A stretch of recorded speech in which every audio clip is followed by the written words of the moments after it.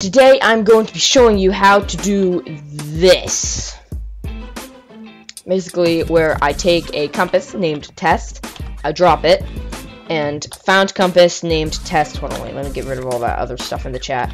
Found compass named test. And that's easy. It just says, say compass named test. Found compass named test. As you can see, it only does it when it finds a compass named test. If I do a redstone named test, it does not work. If I do a normal compass that's not named at all, it does not work. It only does it if it's a compass named test. I can do whatever I want here, so I can do whatever that is.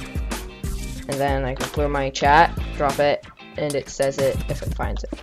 Basically, this is what's testing for it, and I'm going to be showing you how to test for a custom named item in Minecraft. It looks complicated, but it's pretty simple. It's well, actually, when I say it's pretty simple, it's not simple.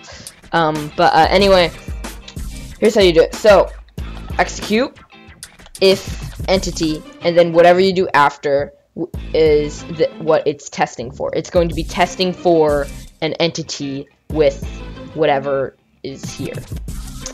And then if it finds it, then it will emit a redstone signal. Hold on, wait, let me get this.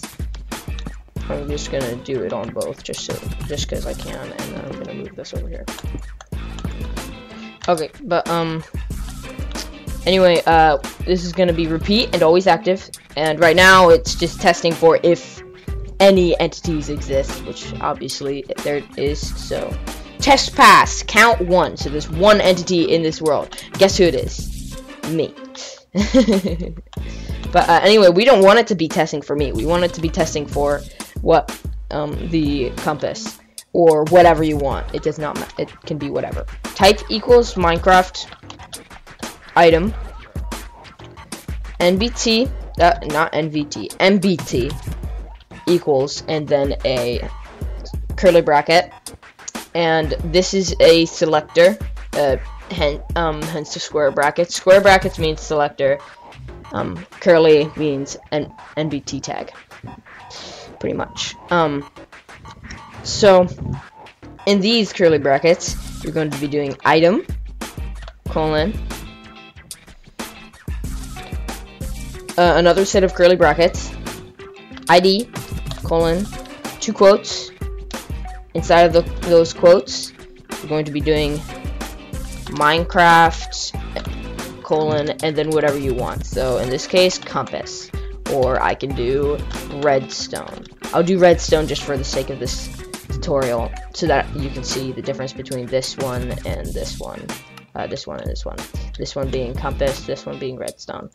And then after that, you want to do a comma, and you want to do item. Oh no, not item. Whoops.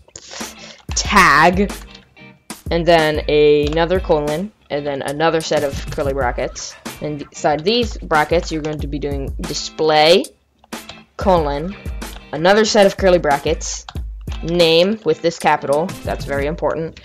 All capitals in this are important. So this capital is very important, and this capital over here is very important. So name, colon, quotes, bracket, bracket, quotes, like this. Just like this. And then after that, you're going to be doing this is where it gets really complicated. / quote, and then you want to be doing this specific. You want to be doing text. And then after text, you do another / and then another quote. And then after that, you do a colon, and then another / and another quote. Then right there, you do what you want. In this case, test. And then after that, you do another / and quote, and then that is it. And here, I will just be doing how's it going? That's not how you spell, but I don't care. So now it will be testing for all redstone named how's it going? and I just placed it.